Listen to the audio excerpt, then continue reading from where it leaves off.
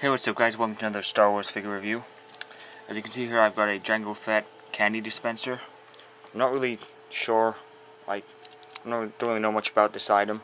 I just picked this up from a dollar store a few years back. There is a stamp on it with the Lucasfilm LFL there, so it's definitely licensed, and it says 2002. And there's a company name there that says Odds On China, so I guess that's what it was made for. I'm not really sure much about that company, but I guess you can find it online. But I'm just going to show you this. You can see, lift this up, and that's where the actual candy goes in. And then on the backpack, you push this down, and they come out there, as you can see. You can tell these were only little small things. There is some articulation in the arm.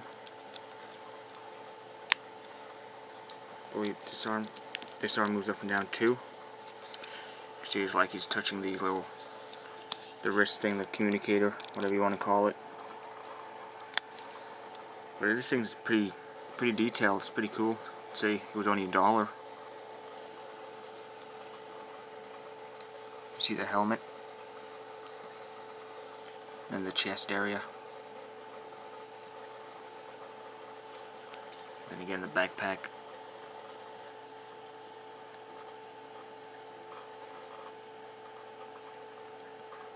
So that's it for this Jango Fett Candy Dispenser. Hope you enjoyed watching this video, and until next time, see ya.